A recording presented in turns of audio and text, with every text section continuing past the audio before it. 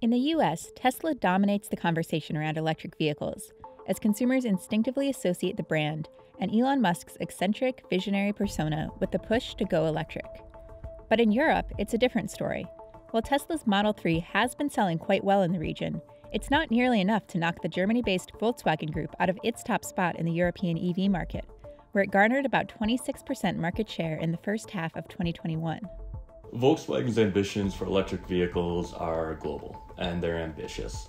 They really want to go all in on EVs, and they are, like everyone else, gunning for Tesla. The Volkswagen Group, which includes many different brands such as Audi, Bentley, and Porsche, has an edge in Europe thanks to its local manufacturing, brand familiarity, and cheaper price points. Not to mention Europe's tightening vehicle emission standards and steep non-compliance fines, which pushed VW to go electric as the company sought to rehab its image in the wake of the 2015 diesel emissions scandal. VW has no choice but to fully aggressively pursue this strategy in Europe. Tesla's Berlin Gigafactory hasn't gone up and running yet, so it's really a timing issue. VW just started selling cars more aggressively in Europe than China and the US. Whether it can replicate the success in other markets remains to be seen, as Volkswagen still has many models under development. They've got a lot of vehicles coming, and it takes time to get people to understand that it's there and aware of it and want to consider it.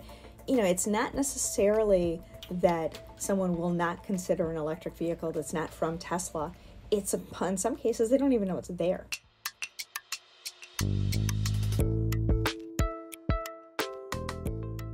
In 2015, Volkswagen was caught cheating on American air pollution tests, programming their diesel vehicles to activate emissions controls only when emissions testing was in progress. But when the cars were operating regularly, they emitted 10 to 40 times the legal amount. Dieselgate kind of really propelled them to try to find a different way to power their vehicles. They really had to change their image. After the scandal, the Volkswagen Group replaced their CEO multiple times. But when Herbert Diess took the reins in 2018, he steered the company towards electrification. It's kind of turned into a blessing in disguise because now the company has aggressively pushed a full electric strategy.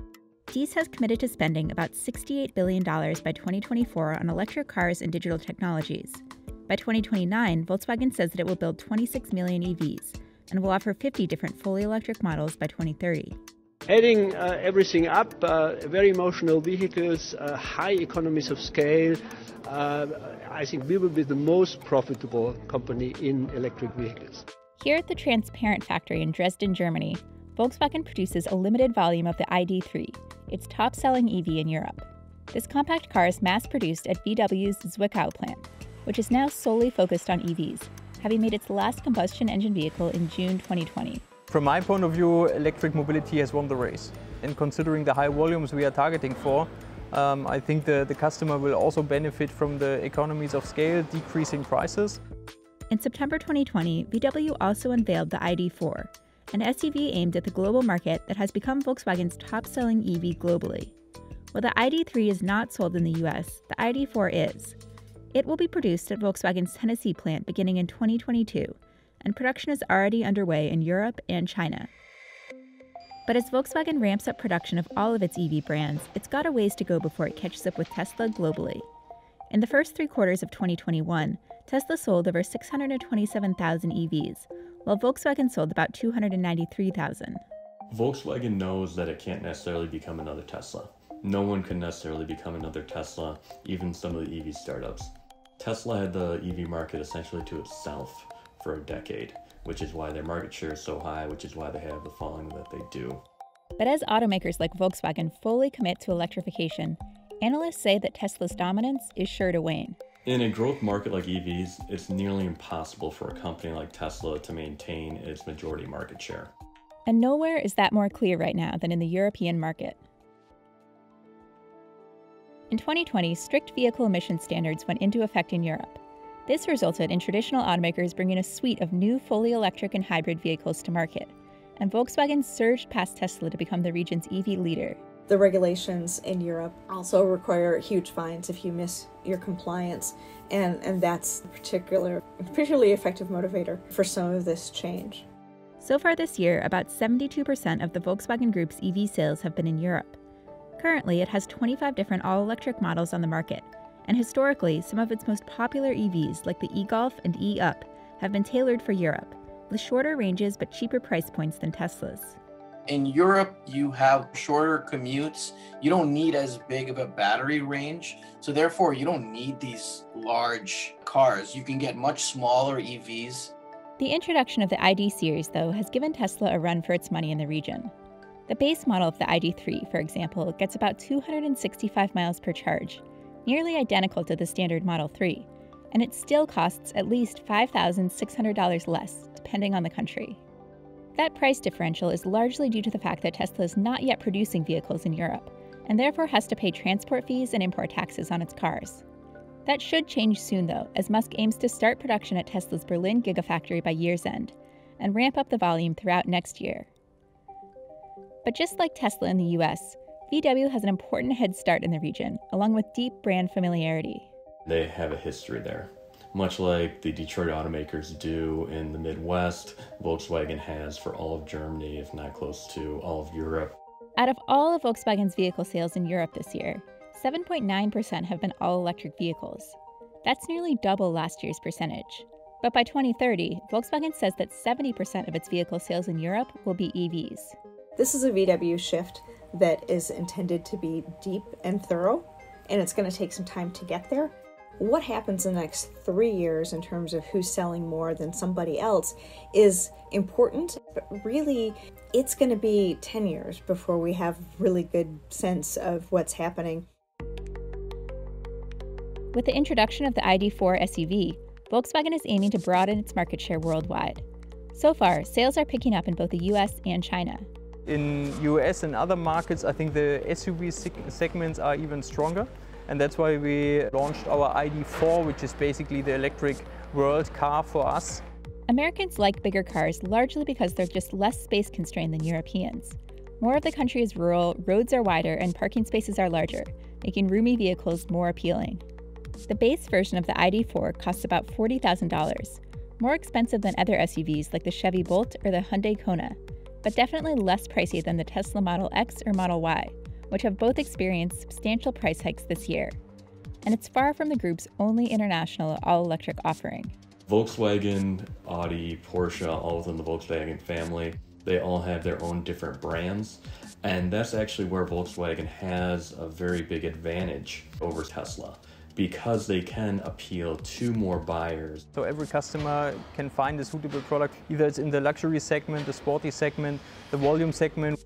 But even with these myriad offerings, there's a good chance that VW will never be the EV leader outside of its home market. We're big believers that the future actually looks like it'll be one of more regional champions. Perhaps Tesla in the US or GM, VW in Europe, and then in Asia, maybe a domestic player or perhaps Tesla there. Currently, Tesla controls about 63% of the US market, with the Volkswagen Group vying for a distant second. While in China, Tesla and local automakers such as BYD and SAIC are gunning for the lead. All this could change rapidly in the coming years, though, as the EV market matures. And as Narayan sees it, Volkswagen may be well positioned to fill niches that Tesla doesn't yet reach. If you look at the lineup that VW has and what Tesla has, they don't really fall into each other's sandbox.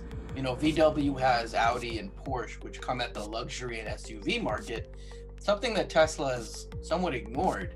And then where Tesla really is, it's its Model 3 and Model Y, which really come above where VW brand's offerings are, which are priced probably 20 to 30% below. Volkswagen's ID6 also began deliveries in China this summer. It seats 7 to accommodate a market where multiple generations of a single family often travel together in a single car. If you look at what Volkswagen has coming, they've got another 10 or 11 VW branded vehicles coming, plus Skoda, plus Seat, plus Audi, plus Porsche. By 2030, Volkswagen expects that EVs will make up 50% of its total vehicle sales in both the US and China. To reach these ambitious goals, analysts say that VW will need to improve upon its software and battery technologies, areas where it's still seen as lagging behind Tesla. The one major advantage, if you talk to anyone about Tesla, is their software. The major kind of example is the over-the-air technology. Tesla was really the first to bring that out. It really showed that they are treating the vehicle more as a technology and not just something to get you from A to B. Tesla has long pushed out vehicle updates through its app, making it simple for users to install the latest navigation, entertainment, and safety features. Volkswagen wants to do the same for its ID series, and the company says that it is investing around $19 billion in digitalization and software capabilities over the next 5 years, which includes autonomous vehicles and ride-sharing services.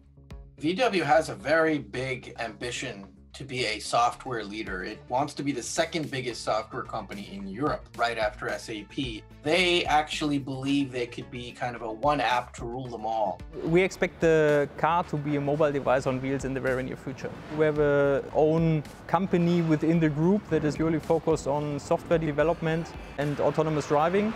When it comes to batteries, a teardown of the ID.3 revealed that Tesla's batteries are about $1,300 cheaper than Volkswagen's per car. But VW is thinking big, with plans to build 6 gigafactories throughout Europe by 2030 and 1 in China.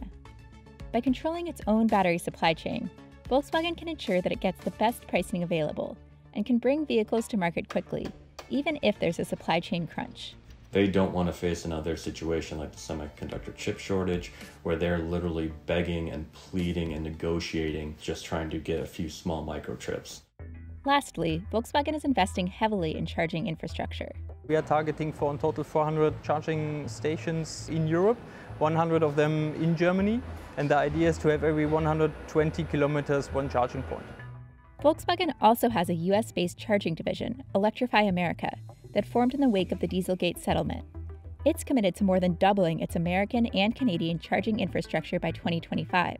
And the Volkswagen Group is building out its charging network in China, too, in partnership with a local startup. Currently, Tesla has the most charging points, and it is exclusive to Tesla owners. And so you really have these two ecosystems, the Tesla supercharger network and then kind of everybody else, who are largely interoperable. Tesla has recently opened its supercharger network to non-Tesla owners for the first time, through a pilot program in the Netherlands. And so if this effort expands, it would be a huge boon to Volkswagen and every other EV maker. But in any event, this problem of public charging will be resolved. They're being built at breakneck speed right now. As Volkswagen plans to release an abundance of new EV models, works to improve its software capabilities, and builds out new battery plants and charger networks, it seems doubtless that the company will cut into Tesla's market share. Though whether it can become the global EV leader remains to be seen. Any automaker in the world would love to have the cachet and the appeal of Tesla right now. They have gone beyond a car brand to a cultural kind of phenomenon.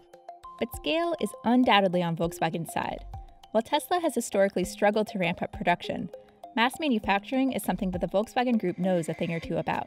I think it's an advantage for all of the traditional automakers that they already know how to mass produce vehicles. And not only that, if you look at the fact that they have plants to convert, it's still a costly process, but they do have a manufacturing footprint to work with already. And Tesla is still developing theirs. But Tesla is making progress, gearing up for production on Volkswagen's home turf.